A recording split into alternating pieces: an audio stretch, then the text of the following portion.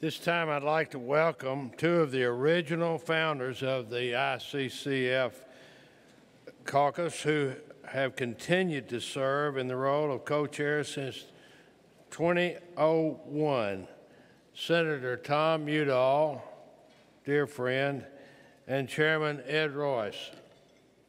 Gentlemen, Royce, make it.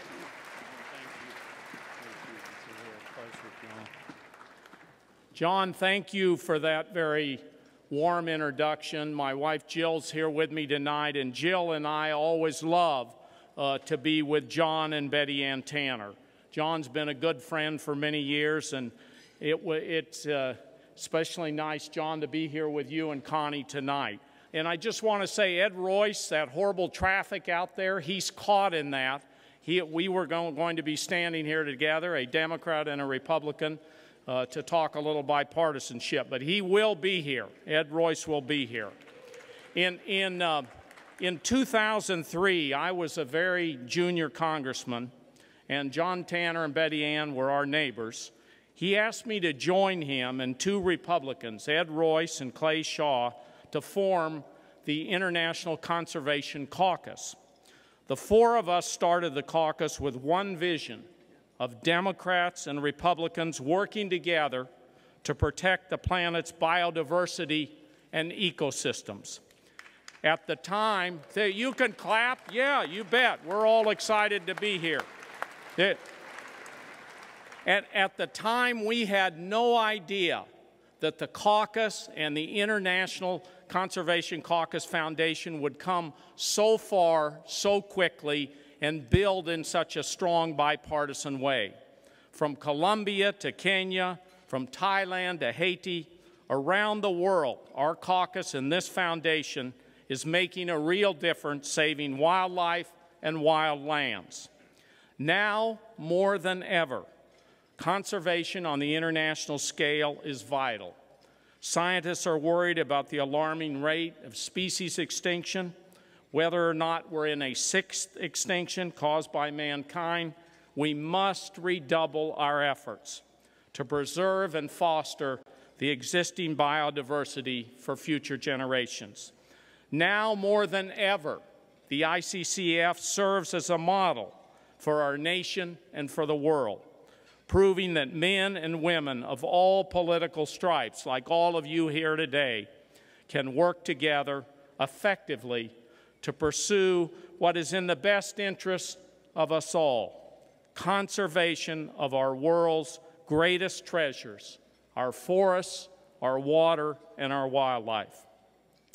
As we honor the inauguration of a new president, we must recommit to work together on a bipartisan basis to keep America at the forefront of both national and international conservation efforts. As a nation, we must figure out how to cross the divides and make conservation a nonpartisan issue again. Thank you. And I know there's so many members of Congress here and members of the audience that are doing that. When my father was Secretary of Interior in the 1960s, Congress worked on a bipartisan basis on conservation and environmental issues. We made tremendous progress and conserved record acres of lands and passed what have become the nation's fundamental environmental protection and conservation laws. We must figure out how to get back there again. Not red, not blue, but get back there with bipartisanship. Internationally, we have just as much work to do. We must build on ICCF's many successes and push forward with even greater progress. I know the caucus and the foundation is up to the task.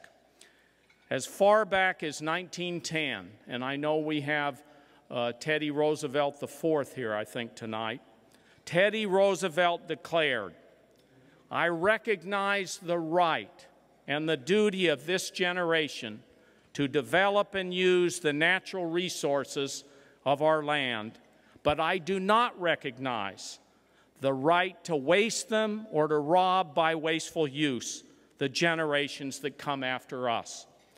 Acting on Teddy Roosevelt's words is more important than it was 100 years ago. We must rise to the challenge. Thank you for the opportunity to open this gala, and thank you for your work on behalf of international conservation. Back to John and Connie. Thank you very much.